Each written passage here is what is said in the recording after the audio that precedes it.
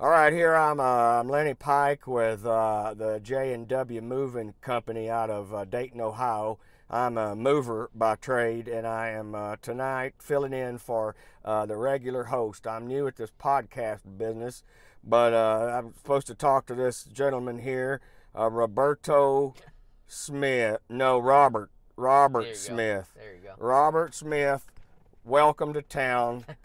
Tell us a little bit about what brings you here. Well, I appreciate it, Lenny. This is my first time here in Tonyville. It's a beautiful town. I came to Tonyville because I work in the fair industry, so I'm at the Tonyville Fair this week. Did you see the water tower? Yep. Every town's got one. Got that big T on it. Yep. Some people think it stands for Texas or Tennessee or iced tea. Yeah, I was going to say, is it a whole giant water cooler of sweet tea? Is that what it is? Yeah, we're in the South. Who knows? I mean, it's a public municipality, as they say, and that's what it is. So, what do you do for a living there, Roberto? Well, I'm an entertainer. I am the head of my own company, Robert Smith Presents. I make it sound really fancy, but it's just a glorified way of saying I'm self-employed. And so you employ yourself, is what you're saying. I did. So I suppose, are you a good boss to yourself, Roberto? I am, and I suppose if I ever got out of line, I could just fire myself. Yeah. Some days I'd like to, but I work primarily in the fair industry. I perform an attraction called Conjuror Fortune Machine, where I travel all across the country to towns just like Tonyville, and I set up a fortune box, and I get in it, and I pretend that I'm the mechanical fortune teller on the inside. Wait a minute now, you're in a box. Yes. How big is this box? Think of it like the size of like a big Coke vending machine. Like if you've ever seen a Zoltar fortune machine, like in the movie Big. I don't know if they ever showed that movie where you were from. I've seen that movie. I ain't stupid. So the little kid, the little kid can't get on the roller coaster. He's not big enough, and so he finds this Zoltar fortune machine, and he drops in a quarter, and makes a wish to be big, so that he can get on this ride. And sure enough, he wakes up the next day as Tom Hanks, and all the hilarity ensues in the movie. But we took the. Do you know Tom Hanks? No. Do you know the little boy who played Tom Hanks? No, don't know him either. But wonder if the little boy who played Tom Hanks knows Tom Hanks. I'm guessing there's a pretty good chance that happened on the movie. One day that little boy will be as old as Tom Hanks was when he played Tom Hanks in that movie. I think that already happened because that movie was like 1988. Oh, okay. And it's now 30 years later, so that kid was probably about 13 in that movie. So you're good at math. The kid's probably older than I am. Oh, okay. So yeah, I get in the box. People at fairs come up, they press a button, and it activates me. So I do like a mechanical man kind of deal, and I give them a funny fortune, and then I give them a fortune card. So you're like a cyborg Kreskin. You're a mechanical man. I'm like a mechanical fortune-telling magician guy in the box. Now, as a professional mover, I have to ask you, how much does this box weigh? The box, with the audio and everything loaded in it, weighs approximately 70 pounds. Audio? Well, you got a boom box in there? Yep. I got the old one, like they used to carry up on their shoulder. The guys used to do like. Oh yeah. Yeah. You play some of that newfangled hippity hop in there. Yeah, all the way hip hop. Yeah. Like people come some up. Some Wu-Tang Clan. No, we go more Snoop and even like Saba. Saba's one of my new favorite artists out there. What about Beastie Boys? You go old school with Beastie Boys? If I ever have to fight for my right to party, I will go old school. So, 70-some pounds, and if I was to move this thing for you, not saying I will, but if you were going to hire me to move it, what's the dimensions of this here box? The box is approximately 3 feet by 3 feet, and it's about 7 feet tall. So you like shrink yourself down in there to get inside of it? With yes, a shrinking ray? Yep, I do. There's a special drink that I drink, and it shrinks me. I bet it is. And I know what kind of drinks you like to drink. Well, it is the South. We might have some moonshine in A there. little sweet tea with A little sweet tea Long with Island in it. You know what I'm saying? A little sippy sip. Oh my God! So Lenny, you're filling in for the host. Tell me about the regular host who's supposed to be here. I don't really know because I don't listen to this station. But my brother-in-law, he works for him, and he called me up and he said, "Hey, I need somebody to fill in," and I wasn't moving nobody today, so I said, So I got nothing to do. He gave you a microphone and said, "Hey, go do this podcast." Yep. Did you even know what a podcast was? I have no idea what it is. I thought it was something to do with plants, or maybe pod people from that movie where the aliens came, and they do something and then they turn into human form and they come out of a pod. You know what I'm saying?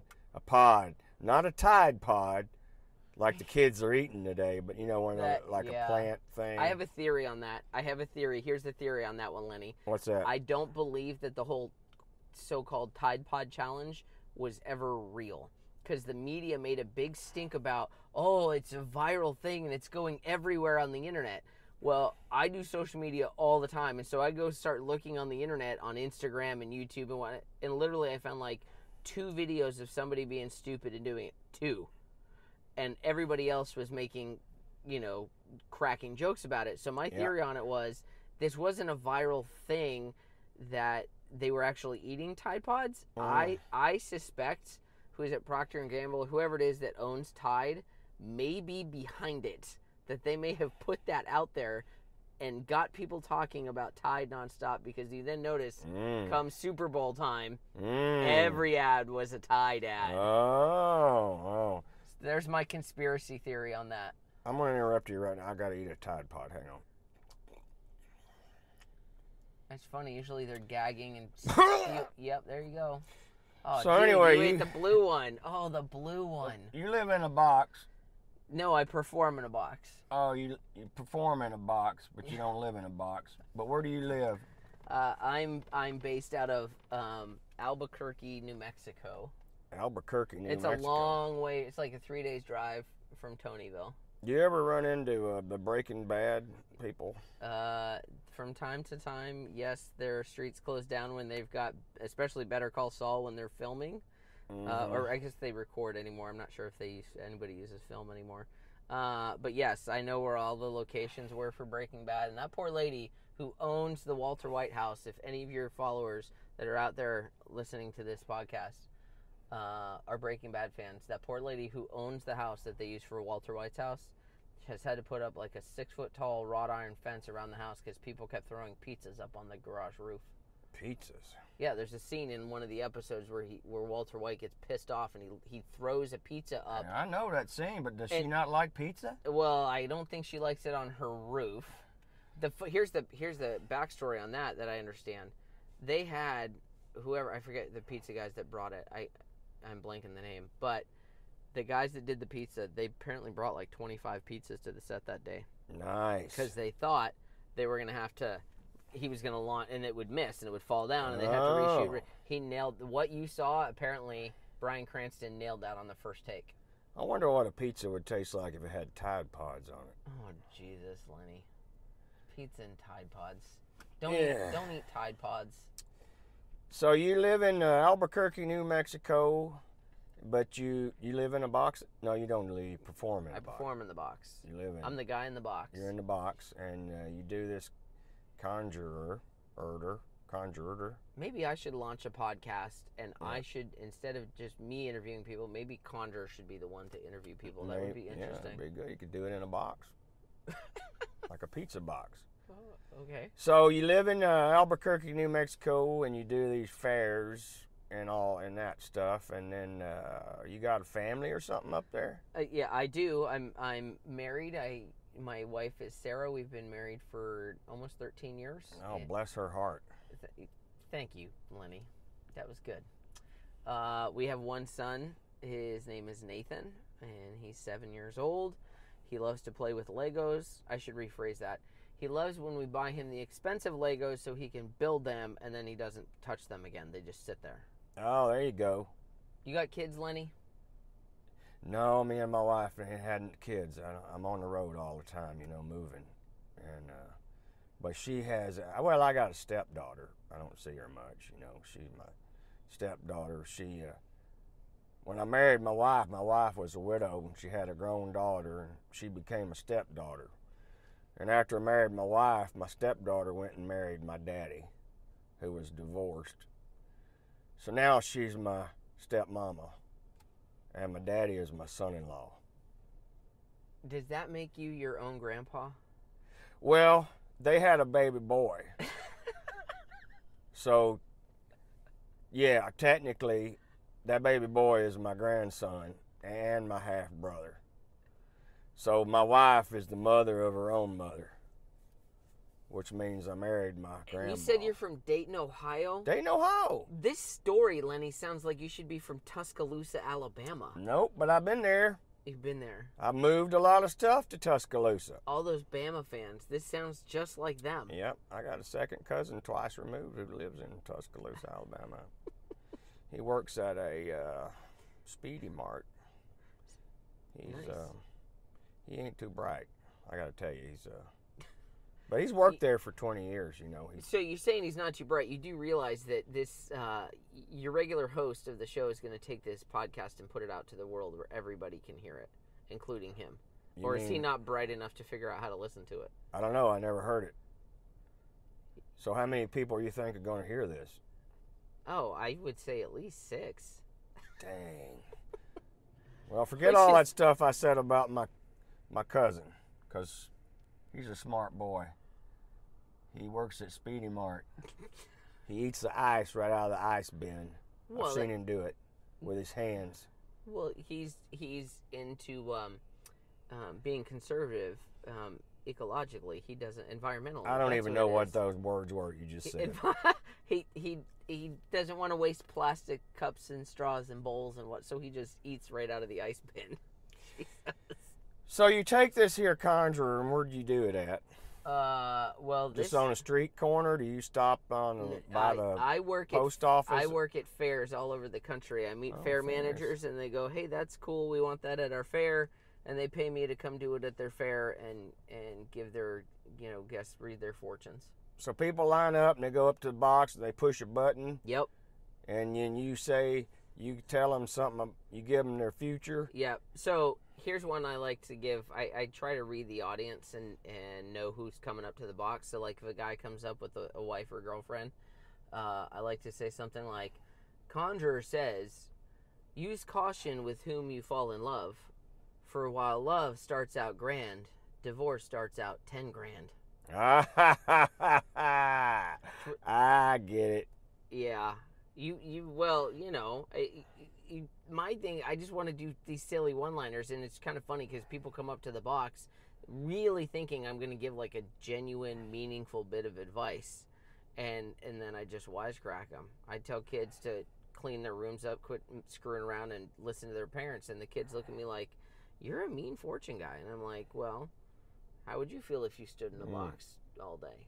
Does anybody ever get mad and try to punch you in the box? No. Is there glass on the box, or? No, it would get too hot. It's open air on where the windows are. And it's really kind of funny at night, the way the LEDs are set up. They're so bright, people will literally try to reach in, and because they can't tell, it creates a glare. And they think there's glass, and there's an optical illusion that gets set up. And do you ever lick anybody's hand when they stick their hand in there thinking there's glass, and then they get close to you and you lick them? No, Lenny, I don't lick other people's hands, especially when that would freak them out. I don't know. I'll try it though. Next show, do it. First person that puts their hand in the box, I'm gonna grab it. I'm just gonna lick it, and then I'm gonna go get a rabies shot. Take a picture of it and fax it to me. Fax it. Why don't I just text it to you? There you go. Do you know what that is, Lenny? I got a beeper. I know all about it. You know about a beeper? Yep. So where can they see you, the people around here? Where are you going to be at? Well, if you're in Tonyville and you want to learn more about Conjuror, the best place to find me is on the internet. Do you know what that is? Yep. Lenny? I know all about it. I saw that movie with, where they got sucked into the computer and then they got all over the internet. Oh, Jesus. And then, they talk to people on the internet. They do. Yep. You can't talk to people on the internet. It sucked his soul in there. So, It was Johnny Depp, but it was a sucky movie. He got sucked into the... You mean not Pirates of the Caribbean? No, another sucky movie. The first one was good. I liked the first Pirates of the Caribbean. That was believable. It went downhill, the one where he's fighting with Orlando Bloom, and they're on the big wheel, and it's rolling, and they're sword fighting on it. That's just stupid. That can't happen. Anyway, so where people you can find me all over the internet. You can find me. It's at Meet Robert Smith is the username. M-E-A-T? M-E-E-T. M-E-E-T. See, like I'm supposed to be like a marketing ninja here, and I used a word that has 2 silent E's. M-E-E-T. Meet. Like as in introduce. Meet Robert Smith. Or you can just look up Conjuror Fortune Machine. And that's where I'm at. Come look at videos of the fortune telling. It's cool. Well, you heard it here, folks. This is Lenny Pike talking to Roberto Smith. And Lenny, you're the best. Go man. online and check him out. And remember, if you need anything moved, you call J&W Moving, Dayton, Ohio. Ask for Lenny Pike, and we'll hook you up. We'll talk to y'all later. Bye-bye for now.